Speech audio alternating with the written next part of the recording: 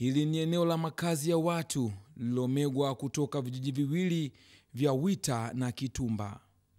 Yalipo kando kando mabarabara itokayo Kisesa wilayani Magu kuelekea Usagara.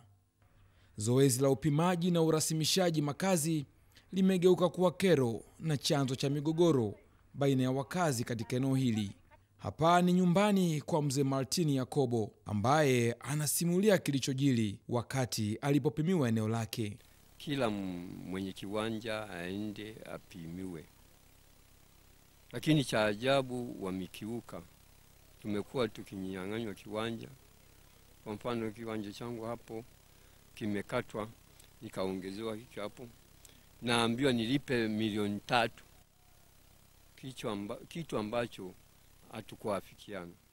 Upimaji wa ardhi umegeuka msoto na msongo wa mawazo kwa familia hii ambayo eneo la makaburi ya ndugu limegawiwa kwa mtu mwingine. Yaani wakitaka kuchoma ubani kuwakumbuka wapendwa wao watalazimika kuomba kibali kwa miliki mpya wa sehemu ya eneo lao. Mpaka hapa kwangu hapa ninapoishi pametokea kumepatikana viwanja viwili. Kiwanja kimoja kina 370, kingine 367. Cha 370 ambacho kinatoka pale kuja hapa na kunyoka kwenda hapa. Hiki kiwanja kina nyumba na makaburi mawili pale. Ndio kinataka kigawiwe mtu mwingine. Bihawa Elieza, mjasiriamali na mchakalikaji aliyekita makazi yake hapa, furaha yake imekwenda likizo baada ya eneo lake la kujisitiri kuwa si sehemu ya umiliki wake wa ardhi, huku eneo la mashariki mwa nyumba yake likipimwa na kupewa watu wawili tofauti ambao nao wamejikuta wote wakileta mawe na mchanga kwa ajili ya ujenzi katika eneo moja. Wakaja mpaka hapa wakanionyesha mipaka, nikamwambia basi swala la choo changu inakuaje? Wakaniambia subiri bwana, mbona wewe ni msumbufu? Nikatulia tena. Awamu ya 3 wakawa wameita kikao hapo juu. Tumeenda kwa kikao, nikauliza jamani, choo changu mnaniweka wapi? Mimi sina uwezo wa kuchimba choo na choo changu kina miezi kama 6 tu. Kwa sasa eneo hili limekuwa la vikao kila kona, kila muda. Mjadala wa lini na nani atatusaidia. Hali hii imekuwa ni uzoefu mwingine kwa wazee walioishi hapa dahari na dahari, lakini pia habari mpya kwa wageni na wenyeji. Mimi niliingia hapa mwaka wa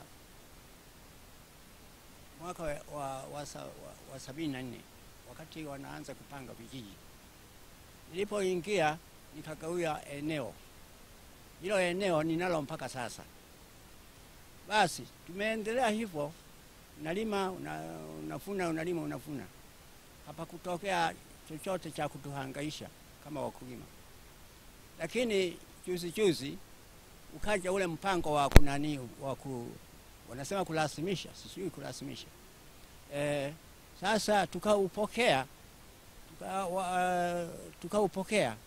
kwa sababu walisema kwamba hii eneo litakuwa ni mji uliopangika, sio kama tunavyokaa sasa hivi. Nilikuwa mimi nyumbani Bariadi. Nilitoka siku moja kutoka Bariadi kuja hapa, nikaonana na yule kijana anaitwa Lama. Nikamchukua ofisini kumpeleka mpaka kwenye nyumba yangu.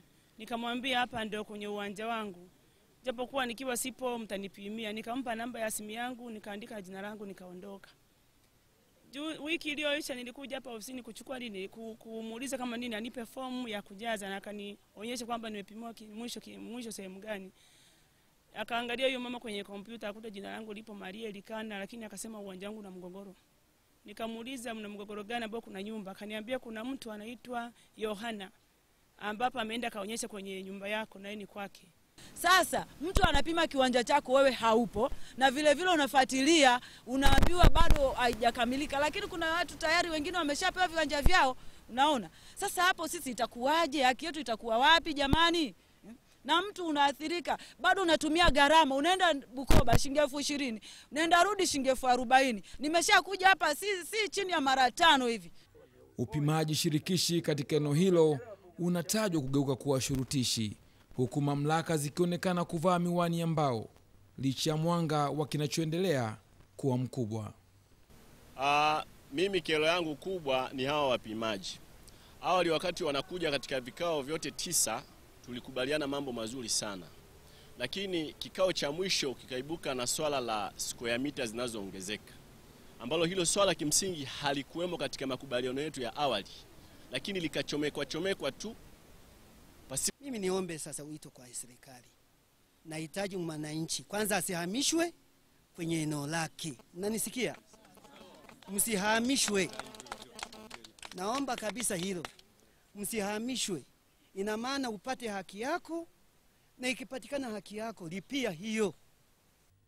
Zoezi la upimaji wa viwanja katika eneo hili lilianza rasmi mwezi Julai mwaka 2019, ambapo hadi sasa linaendelea, huku mwenendo wake ukizaa maswali mengi, ikiwemo karatasi za viwanja vilivyopimwa kuwa na mapungufu, ikiwemo baadhi ya wamiliki kuandikwa kwa jina moja tu. Yaani Magufuli akija hata leo hii, hata machozi nalia, kwa sababu ninayotendewa sio ya haki hayo. Hata hivyo, mkuu wa wilaya Magu Filemon Sengati kwa njia ya simu amekiri kuwa na taarifa juu ya sekeseke hili na kuahidi kufika eneo la tukio ili kuzungumza na wakazi na hata kufanya maamuzi. Leonard Mapuli, Star TV, Mwanza.